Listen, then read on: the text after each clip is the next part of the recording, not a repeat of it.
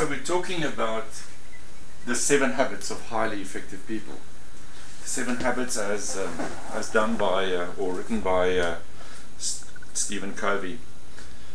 It's interesting that the second habit is called begin with the end in mind. It lets me think of when they start building a new complex or a new shopping center. Even before they start building, there's a big picture normally up of what the center will look like when it's done. That shows us what the end will look like before they even begin. So, if you want to start with the end in mind, what's the end that you want to, what do you want to achieve? If you're studying a diploma or a degree, your purpose will be to actually start with the end in mind, and the end in mind would probably be a graduate, or the end in mind would probably be a specific job that you want to do, or a specific role you want to play in the world. Or the end in mind is, what do you want to achieve with your life? Where do you see yourself in 5 years from now, and 10 years from now, 15 years from now? What's the end that you have in mind? It's interesting that there's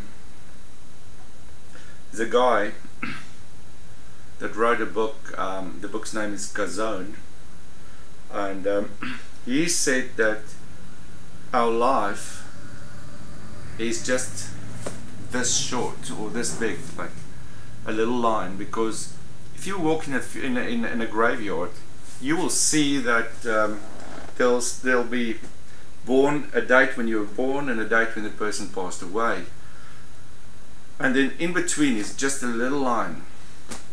That little line is actually our life. That little line is actually the time we have on earth to make an impact, to change things. What is your end that you have in mind?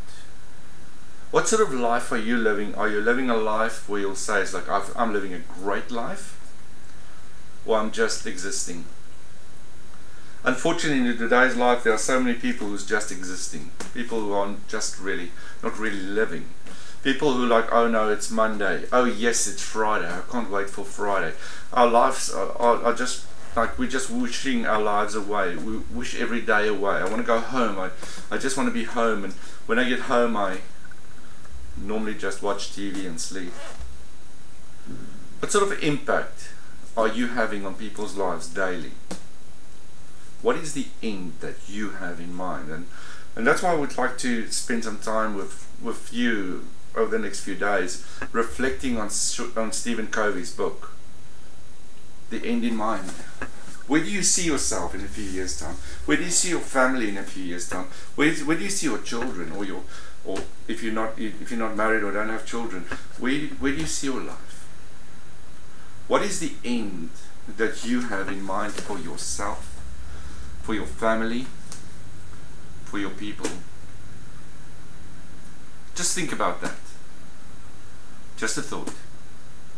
Habit number 2 is begin with the end in mind. Where do you want to go with life? How's your journey going to end?